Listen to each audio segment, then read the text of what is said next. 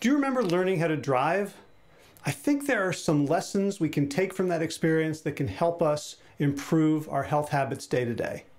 Before I tell you what those are, won't you please like this video and subscribe to this channel? When I was learning to drive, I remember how hard it was to keep the car going straight. I'd be holding the wheel and I thought it was straight and it'd be sort of drifting off to the right towards the curb, and then I would correct and I would overcorrect and I would sort of spin towards oncoming traffic, and then I'd overcorrect from that because that was even scarier, and I was kind of lurching back and forth for a long time. And now I think about steering, and of course it's second nature, really easy. Similarly, when I started learning how to brake, I would hit the brakes really hard and the car would kind of buck.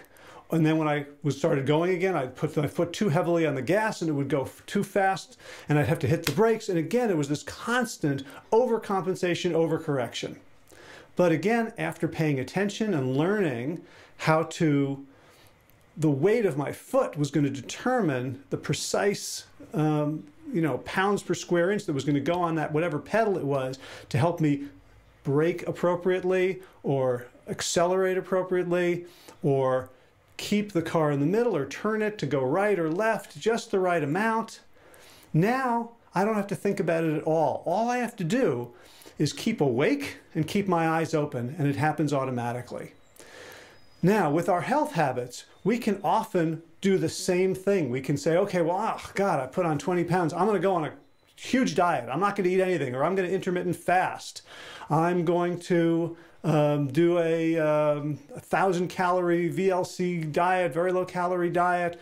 I'm going to spend 3 hours at the gym, and we can, do something like that until we either become so famished that we eat the first thing we see, if it's a drive-through, or we burn ourselves out with exercise, or we start hallucinating or becoming irritable because we're not giving ourselves enough calories or nutrients, and then we can swing back and forth.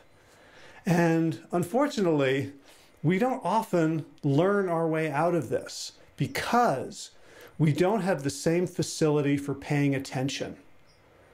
For paying attention to the inputs, to the feedback from the environment, internal and external, in the moment.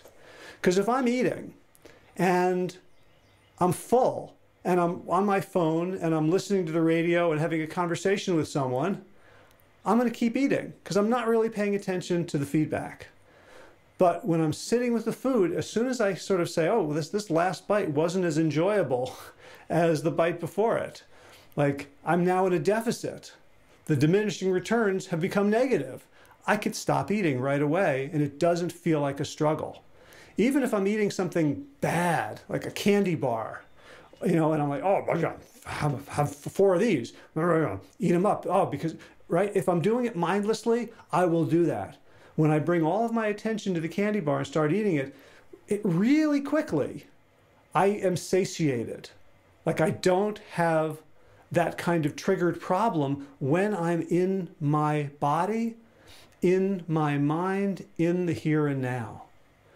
So there's pretty much no health behavior that we can't get a handle on, at least to some extent, by insisting on presence.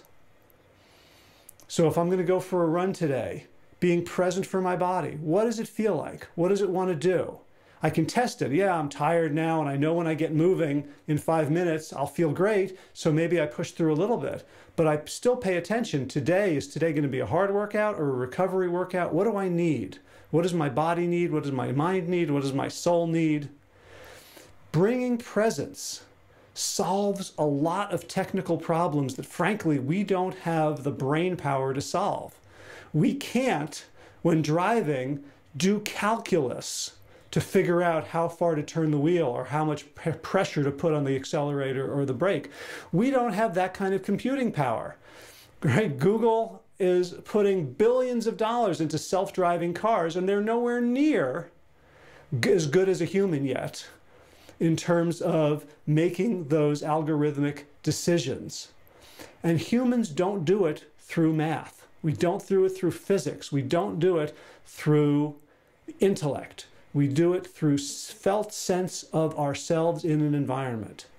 And just like if we're trying to figure out how many calories should I have, how many steps should I move today, how many reps, how many sets, and if all that lives on spreadsheets and we're doing it because we're trying to get every single variable accounted for, we will drive ourselves crazy and we'll never get it right. Whereas if we are paying attention to the externals and the internals, just as the way you drive a car, we will get it right a lot of the time. And when we don't, we'll get feedback that will make us smarter. All right, have a great day.